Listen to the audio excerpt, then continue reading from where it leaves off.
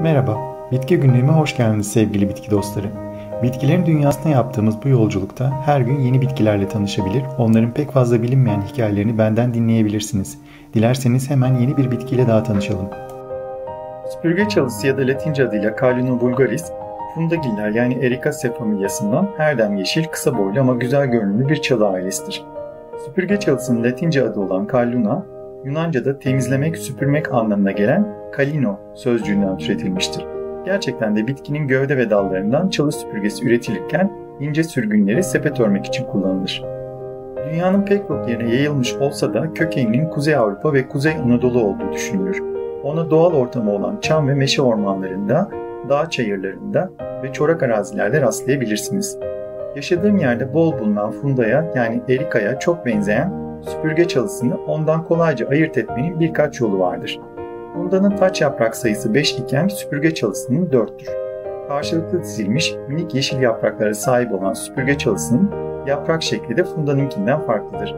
Ve tabii funda kış ve erken ilkbahar döneminde çiçeklenirken süpürge çalısı mor, pembe ya da beyaz renkli olan ve çan şeklindeki çiçeklerini Temmuz sonundan Kasım ayına kadar sergiler. Hatta bu nedenle ona yaz fundusu da denir. Asitli ve kireçsiz topraklarda daha iyi gelişen süpürge çalısı, peyzaj düzenlemelerinde de sıkça kullanılan bir çalı türüdür.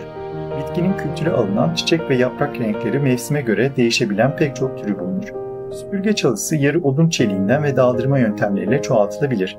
Tıpkı dam koruğu yani sedum türleri gibi bahçıvan kulübelerinin çatılarını kaplamak için de kullanılabilir. Orman hayvanlarının filizlerinden ve tohumlarından beslenmesi nedeniyle orman bitki varlığı açısından da önem taşıyan süpürge çalısı arıcılık için de önemlidir. Süpürge çalısı balı günümüzde keskin tadı ve alışılmışın dışındaki jölemsi kıvamıyla değerli bir bal özelliği taşır. Bu bal peteklerden kolayca süzülemediğinden genellikle petek balı olarak peteğiyle bir arada satılmaktadır. Eskiden süpürge çalısı Avusturya kökenli bitkisel tedavilerde idrar söktürücü, dezenfektan ve ishal kesici olarak da kullanılmıştır. Ayrıca bitkiden elde edilen sarı bir boya, yün ve deri boyamaya da yarar. İskoçlar kendi ülkelerinin simgesi olarak kabul edilen bitkinin filizlerini kullanarak mayaladıkları özel bir de bitki üretmişlerdir süpürge çalısından.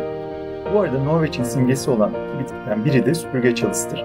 Ayrıca beyaz çiçekli süpürge çalısının uğruna inanan İskoçlar yeni evlilere şans getirmesi için gelin buketlerine süpürge çalısı da eklerlermiş. Hatta İskoçlar süpürge çalısını öyle seviyorlar ki ondan İskoçya'ya özgü geleneksel bir takı da üretiyorlar.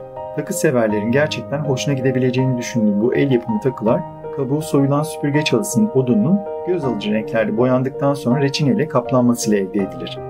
Bahçeniz için gölgeye dayanıklı, kısa boylu, bakımı kolay ama gösterişli bir çalı türü arıyorsanız, süpürge çalısı ailesi size hoşunuza gidecek seçenekler sunabilir.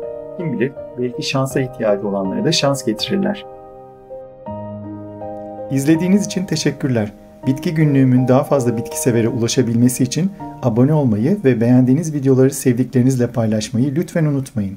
Bol çiçekli günler dilerim.